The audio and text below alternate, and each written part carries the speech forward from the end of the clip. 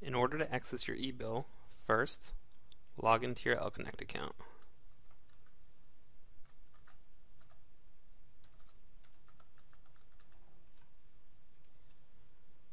Once you're in your L-Connect account, click on the link for Leopard Web. From the main Leopard Web portal, click on the Student tab. Once you're in the Student tab, you'll see the link for the e-bill. Click on that. When you click on the link for the e-bill, select the term that you want to view from the drop-down menu.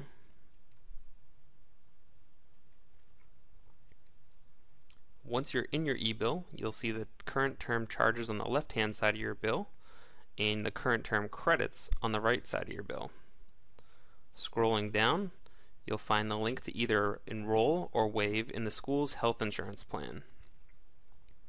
Moving even further down the bill, you'll see the bill due date and your amount due, and ways that you can pay online using a check or using a credit card. For more information about your tuition and fees or your bill, as well as general information about financial aid, please visit our Student Service Center website at www.wit.edu/SSC.